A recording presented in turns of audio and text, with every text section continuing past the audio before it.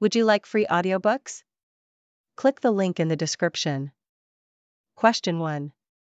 A patient has been admitted for chemotherapy treatment. What should the nurse prioritize when preparing the patient's room? A. Ensure the room has a pleasant view. B. Verify the availability of additional pillows and blankets. C. Confirm the room is equipped with protective isolation requirements. D.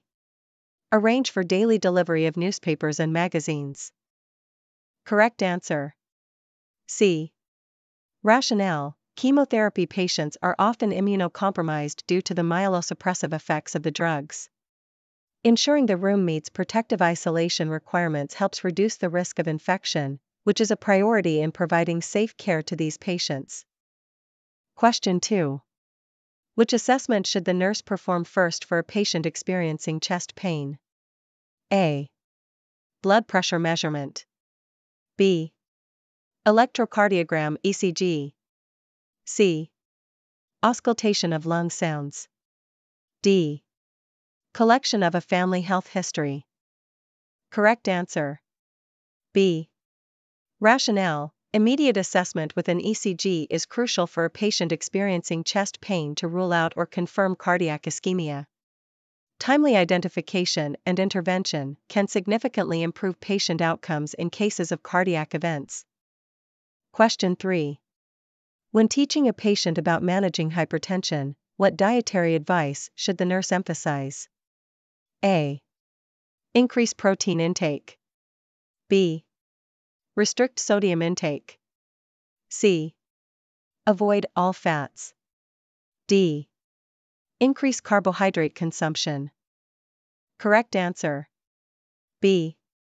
Rationale: sodium restriction is a key component in managing hypertension. Excessive sodium can lead to increased blood volume and tension against arterial walls, exacerbating high blood pressure. Question 4. A nurse is assessing a patient who reports acute shortness of breath. Which finding would require immediate intervention? A. Oxygen saturation of 92%. B. Respiratory rate of 22 breaths per minute. C. Use of accessory muscles to breathe. D. Slight wheezing heard on expiration. Correct answer. C. Rationale: the use of accessory muscles indicates severe respiratory distress and possibly impending respiratory failure. Immediate intervention is required to support the patient's breathing. Question 5. The nurse is preparing to administer a blood transfusion. Which action is most critical before starting the transfusion? A. Confirm the patient's comfort and positioning. B. Double-check the compatibility of the blood product with another nurse. C.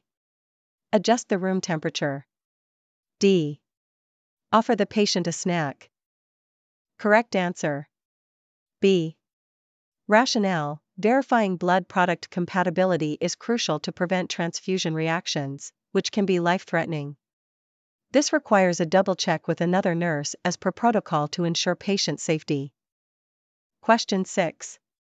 A patient with a history of type 1 diabetes mellitus is scheduled for a fasting blood glucose test and reports feeling dizzy and shaky.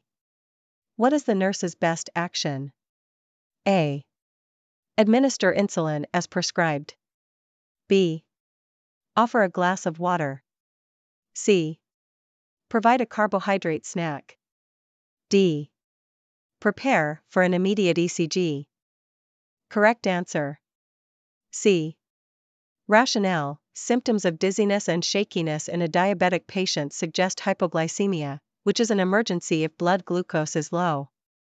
Offering a carbohydrate snack can quickly raise blood glucose levels and stabilize the patient. Question 7. In preparing a patient for surgery, what is the most important information for the nurse to verify? A. Time of the patient's last meal. B. Patient's understanding of postoperative care. C. Consent form signed and in place. D. Availability of next of kin. Correct answer. C. Rationale, ensuring that consent forms are signed and in place as legally required before any surgery. It confirms the patient's permission and understanding of the procedure, risks, and benefits, ensuring ethical and legal compliance. Question 8. Which intervention should a nurse prioritize for a patient experiencing a panic attack? A.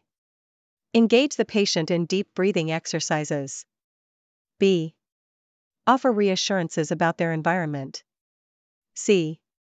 Administer an anti-anxiety medication per order. D. Leave the patient alone to avoid embarrassment. Correct answer. A. Rationale, engaging the patient in deep breathing exercises can help manage hyperventilation and reduce the intensity of a panic attack. This intervention helps stabilize the patient quickly and can be immediately implemented. Question 9. A patient is admitted with suspected meningitis. What infection control measures should the nurse implement? A. Standard precautions. B. Droplet precautions. C. Contact precautions. D. Airborne precautions. Correct answer. B. Rationale, meningitis can be transmitted through respiratory droplets. Implementing droplet precautions, wearing a mask, eye protection, and a gown, helps prevent the spread of infection. Question 10. The nurse is reviewing a medication list for a patient who is scheduled for surgery.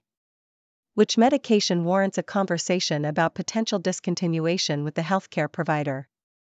A. Ibuprofen. B. Acetaminophen. C. Levothyroxine. D. Calcium supplements. Correct answer. A. Rationale, ibuprofen is a nonsteroidal anti-inflammatory drug, NSAID, that can increase bleeding risks due to its effect on platelet aggregation. It is essential to discuss potential discontinuation before surgery to prevent excessive bleeding. Question 11. A patient is exhibiting signs of severe anxiety and hyperventilation. What should the nurse instruct the patient to do? A. Take shallow, rapid breaths. B. Hold each breath for 5 seconds. C. Breathe into a paper bag. D. Perform vigorous exercise. Correct answer. C. Rationale, breathing into a paper bag can help rebalance the oxygen and carbon dioxide levels in the blood, alleviating symptoms of hyperventilation associated with anxiety. Question 12. Which of the following is the most appropriate action for a nurse when dealing with a patient who refuses a prescribed medication? A. Inform the patient of the consequences of noncompliance. B. Administer the medication without the patient's consent. C.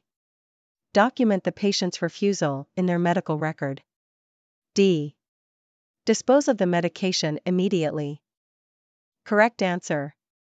C. Rationale, documenting the patient's refusal ensures that there is a record of the patient's decision, which is important for legal and clinical reasons. It also prompts further discussion with the healthcare team to address the patient's concerns. Question 13. The nurse observes that a patient's intravenous IV site is swollen, red, and warm to the touch. What is the most likely cause? A. Phlebitis. B. Infiltration. C. Hematoma. D. An allergic reaction to the IV fluid. Correct answer. A. Rationale. These symptoms are indicative of phlebitis, an inflammation of the vein, often caused by irritation from the IV catheter or the infused solution. Question 14. What should a nurse prioritize when caring for a patient with a history of falls? A. Frequent repositioning in bed. B. Application of restraints. C. Use of a walker or other assistive device. D. Continuous IV sedation. Correct answer. C. Rationale: providing a walker or other assistive devices is essential for patients with a history of falls to prevent future incidents and ensure safety while promoting mobility and independence. Question 15. A patient with congestive heart failure reports increased shortness of breath. What should the nurse assess first? A. Weight gain over the past few days. B. Urine output. C. Dietary intake. D. Recent physical activity. Correct answer: A. Rationale: weight gain in a short period, typically due to fluid retention, is a critical indicator of exacerbation in congestive heart failure and can explain the increase in shortness of breath. Question 16. A nurse is caring for a patient who is unconscious. What is the priority nursing action to ensure patient safety? A. Maintain a clear airway. B. Check the patient's reflexes. C. Keep the bed in the lowest position. D. Administer stimulants to awaken the patient. Correct answer: A. Rationale: maintaining a clear airway is essential for an unconscious patient to ensure that the patient can breathe effectively and to prevent aspiration. Question 17. A patient is receiving enteral feedings through a nasogastric tube. What action must the nurse take before administering the feeding? A. Confirm the placement of the tube. B. Chill the formula to enhance absorption. C. Mix the formula with water to decrease viscosity. D.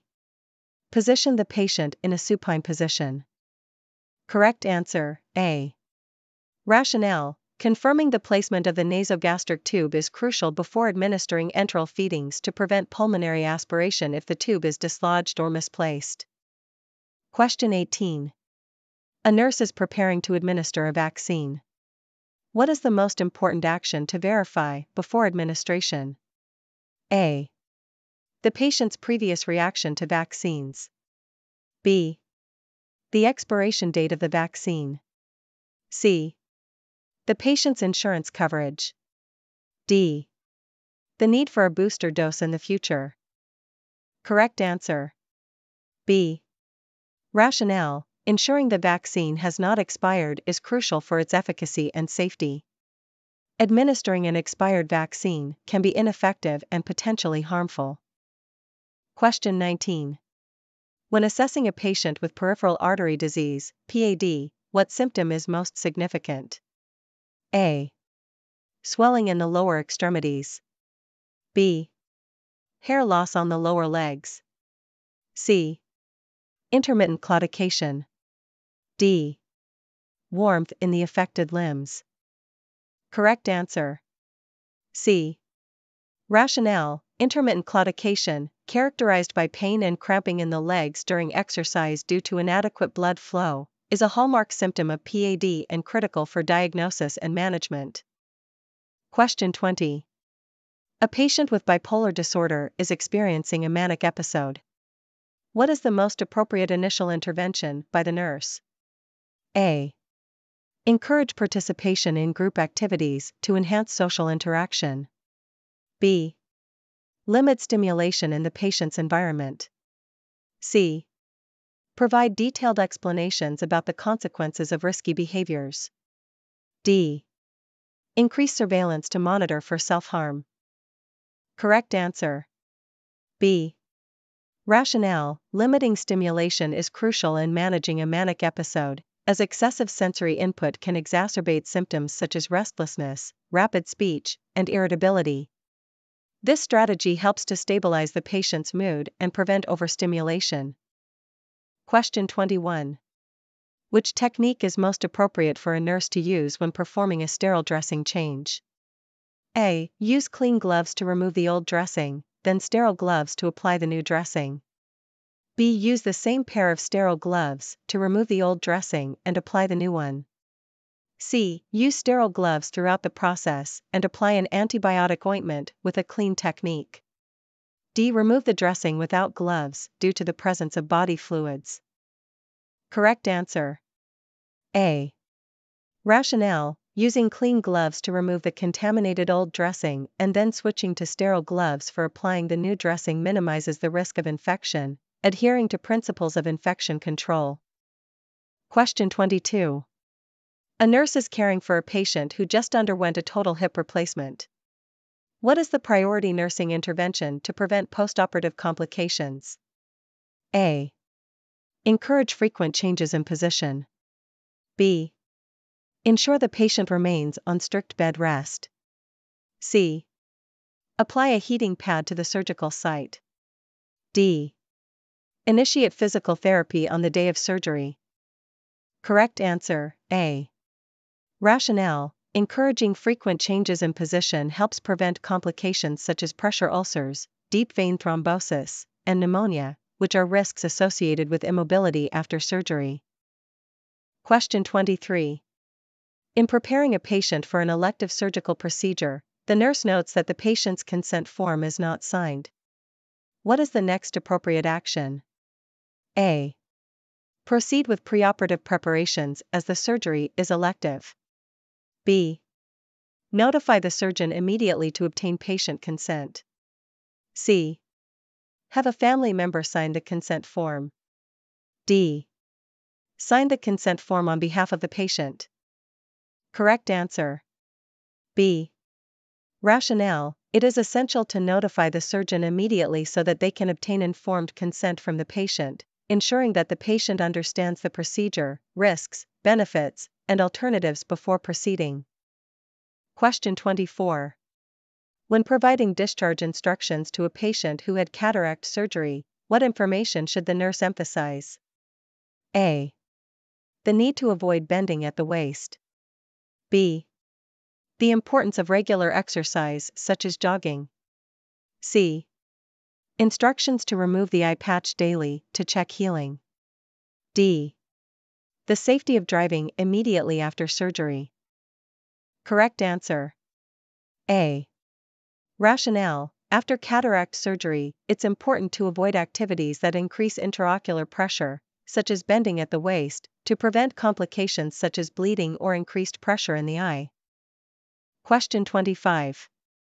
A nurse is caring for a patient with severe depression who barely speaks. What is the best approach for the nurse to establish communication? A. Speak loudly and clearly to ensure the patient hears the questions. B. Ask open-ended questions to encourage dialogue. C. Frequently ask yes or no questions to simplify interactions. D. Wait for the patient to initiate any conversation. Correct answer, B. Rationale: asking open-ended questions encourages a person with depression to express themselves more fully, facilitating better understanding of their feelings and needs. This approach promotes therapeutic communication and engagement. Visit nursestudy.net for more nursing practice exams, care plans, and study guides.